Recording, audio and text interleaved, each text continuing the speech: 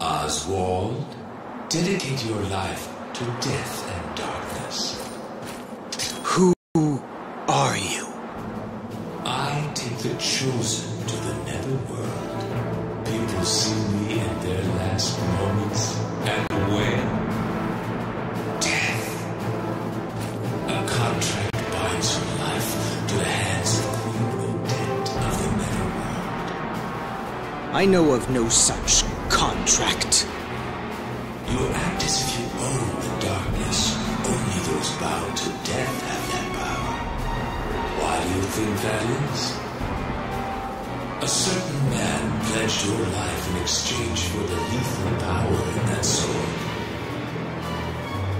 No, it couldn't have been Melvin. The time has come. What gives you power is already rotting away at your mind and body.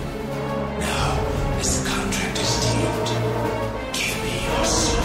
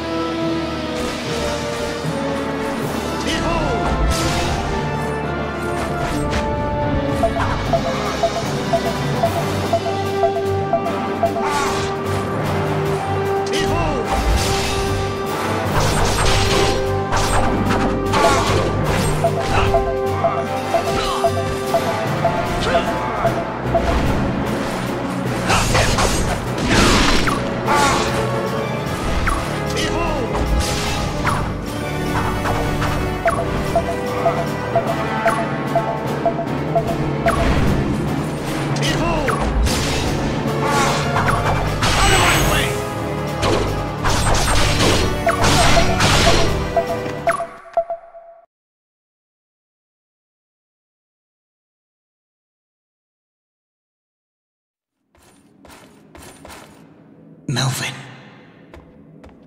You! What are you doing? While you've been loafing, the Aesir have invaded. As you can see, we've been utterly defeated. Queen Elfaria has been killed. My reputation is ruined. I apologize. Stay put, you idiot. Melvin, the Halia came for me.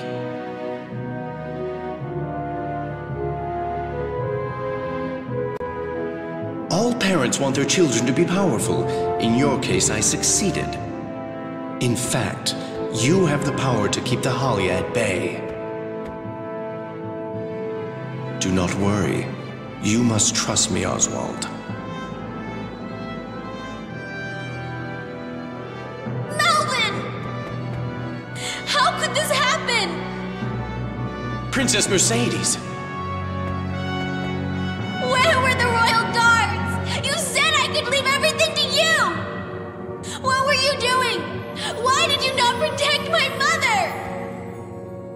What happened is indeed most unfortunate. I am not surprised you are emotional. Queen Elfaria made for a prominent target. 'Tis a shame we could not save her. From this point on, I shall assist Princess Mercedes in resuscitating the country. I may not find it necessary to ask you for assistance.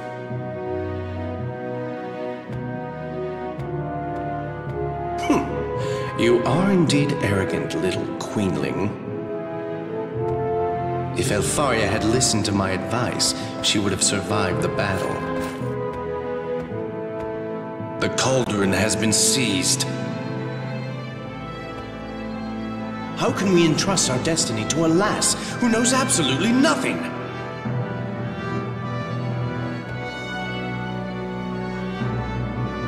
Wait.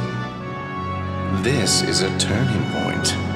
Royalty is handed down as judgment of the gods.